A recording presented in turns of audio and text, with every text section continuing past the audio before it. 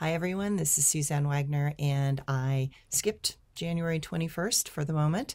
And if I'm on my trip and I have a chance to do the minor aspects, I will put it up. But currently I'm just trying to get everything done before I go on my trip, and I am doing the major aspects of the astrology for the days. So we're doing January 22nd, 2024.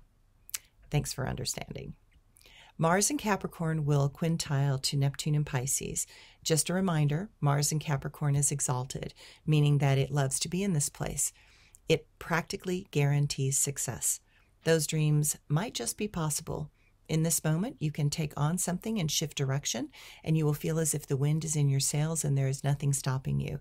It is time to roll up those sleeves and get moving. Now is the time. Seize the moment. Thanks, everyone.